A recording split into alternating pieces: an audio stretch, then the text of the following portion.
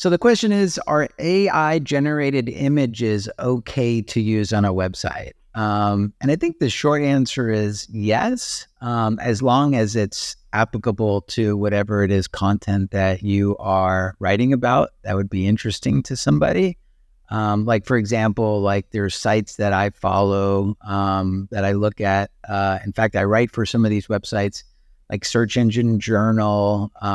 If you look at, some of these other websites, a lot of these news websites today, they're using a lot of AI generated content to make these featured images, right?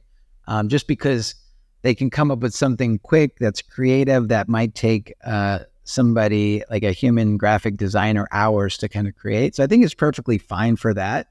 However, if you are, writing about something that's like medical related or something that's a little bit more personalized, maybe it's like a personal blog, stuff like that, I would probably lean on the side of using like real authentic images that would be more applicable to whatever it is that you're writing about that somebody's interested in seeing. Like, for example, like think about if you went and did a search for some recipe and there's like AI generated images for a recipe, right? That's probably not the best use of AI generated, content. People want to see the actual dish. Same thing with restaurants, right? They want to see your food, not AI generated images of your food. But, again, the short answer is yes, you can use it. Just be careful about, what you use it for.